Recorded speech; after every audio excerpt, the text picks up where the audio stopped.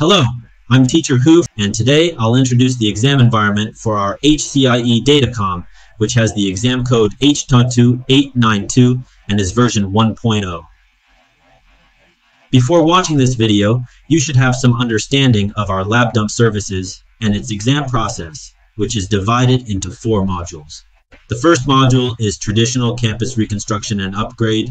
The second module is Cloud Managed Campus and Branch Interconnection Network Construction. The third module is Bearer WAN Transmission. The fourth module is Network Automation. Now let's look at the overall exam topology. The first module is the campus in City X. In this part, we can achieve, just using our ENSP, 90% of the exam outcome. For example, like OSPF, NAT, firewall policies, link aggregation, AP online, etc. All of these can be implemented.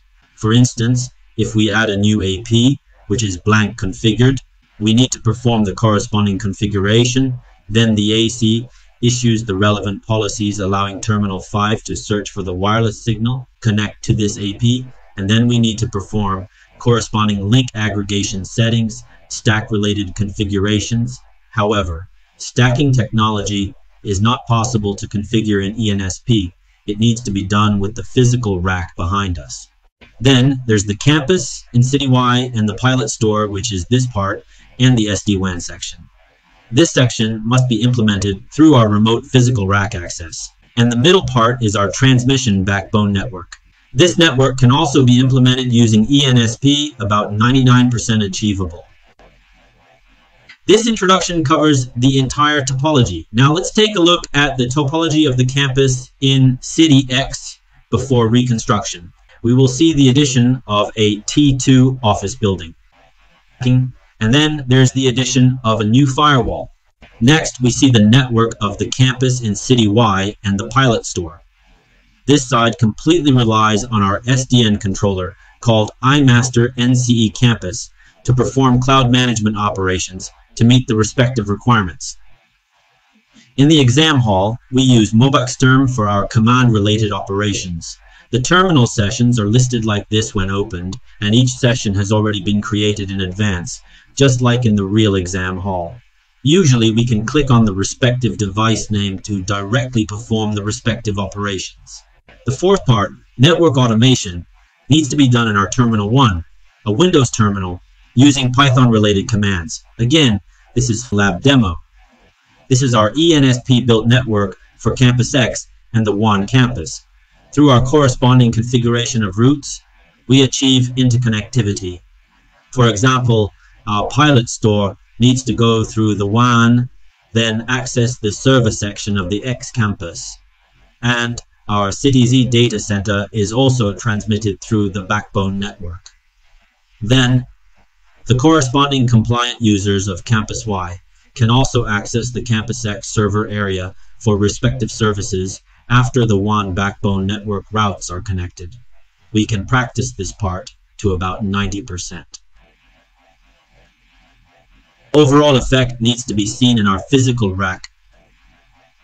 Now we connect it. Then we open MobuxTerm on the desktop. This is exactly the same as the real exam.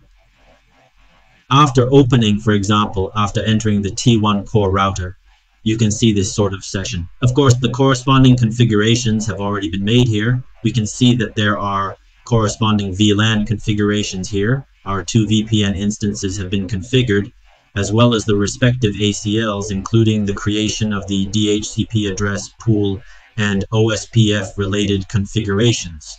Then, our fourth part, which is network automation, is done in this terminal when opened. This is the same as in the exam hall.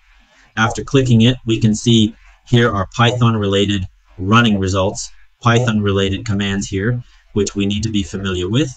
Then we need to enter Python commands. In this also, in Terminal 1, there is software like PyCharm. After we open it, we can run Python. This is our corresponding solution. For Campus Y, it can be logged in through the Google browser. We can switch to English, After logging in successfully, we can carry out the respective device going online and then manage it. The devices here and the devices on this side are brought online and then managed. For example, if there are SD-WAN related sections, we can import the respective network devices to go online. Above is our entire HCIE Datacom lab environment's detailed introduction. So I also wish everyone can pass the HCIE Datacom successfully on the first attempt. Okay, goodbye.